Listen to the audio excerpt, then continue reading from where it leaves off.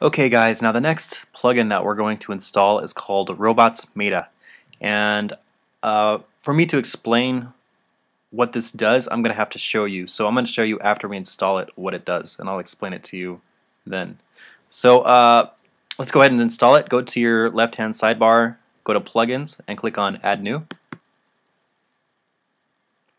And in the search bar, search for Robots Meta, and click on Search Plugins. And it should be the very first result that shows up. It was created by Juiced Devok. And go ahead and click on Install Now. And click on OK. And click on Activate Plugin.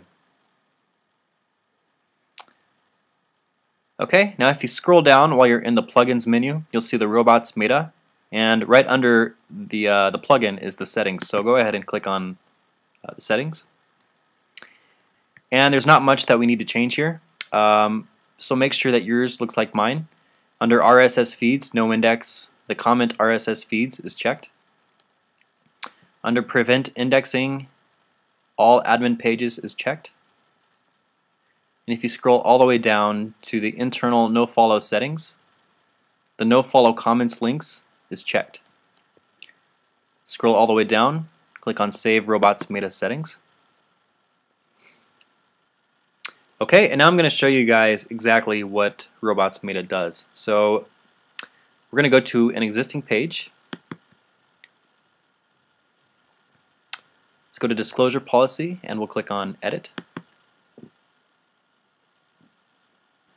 So follow, no follow, index, no index, what does all that mean? When the Google robots come to your website and they go through all of your pages, they index every single one of those pages after they've been created. And this way they'll be able to show up in the search engines. They index them in the proper order inside of the search engine. So if you wanted your a page on your blog to not be indexed, then you could just select the no index option. And as far as follow, it's basically the same sort of thing, except for Google will keep visiting that same page to see if it's been updated.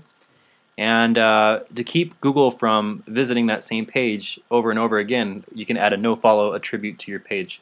So I'll show you exactly how to do that. A good example for using the no index and the no-follow attribute would be for a disclosure policy or a contact page. So if you go down here and you look on the right-hand sidebar, you'll see the Robots Meta box. And we have an index and follow. So that means that Google is going to index this page into the search engine, and they're going to continue to follow it to see if it has been updated. So since we don't need Google to index this page and we don't need Google to follow this page, we can click on no index and no follow. And then you can go ahead and click on update.